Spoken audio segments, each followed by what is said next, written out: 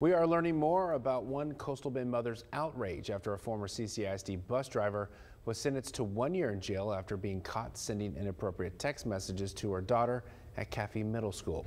3 News reporter Simone Simpson shows us that mother's anger and why 60-year-old Marlon Frazier received a sentence. It's a travesty, if you ask me, that somebody can go and attempt to solicitate a minor, whether they're successful with it or not, and turn around and get away so easily. You know his intent. We know his intent. Everyone knew his intent. Even Judge David Stitt's hands were tied with the plea deal of 365 days in jail.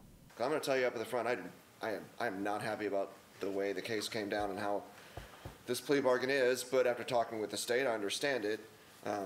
Doesn't mean I have to like it, though. We received permission from Dietrich to use her daughter's testimony. Listen to how she describes her life, living in fear every day since the incident with Frazier. You took many things from me. You took my innocence. You took my ability to trust others that should be trusted.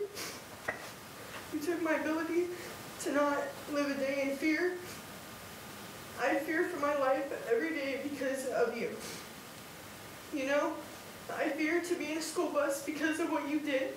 She goes on to say that she is absolutely disgusted by Frazier, her mother's testimony also echoing this disposition. It profoundly disgusts me, to be honest, having to look at you after reading the messages that you wrote to my then 13, 14-year-old daughter. It is sickening to think that people like you walk around getting away with behavior like yours. One would dare to say that this is probably not the first time you've done this, nor will it be, unfortunately, the last. Dietrich is calling for stricter background checks on employees within school districts, especially because parents leave their children in the care of schools while at work. If you want a little bit more peace of mind and security, you need to work at it. So more questions need to be asked, more things need to be looked at before hiring these people to transport our children or even work around our children.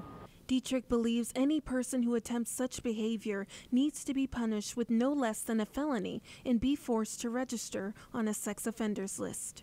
If someone doesn't put a stop to this, how many more times is this going to happen before something worse happens? Laws need to change. It needs to change. And if there are any additional developments to the story, we will let you know.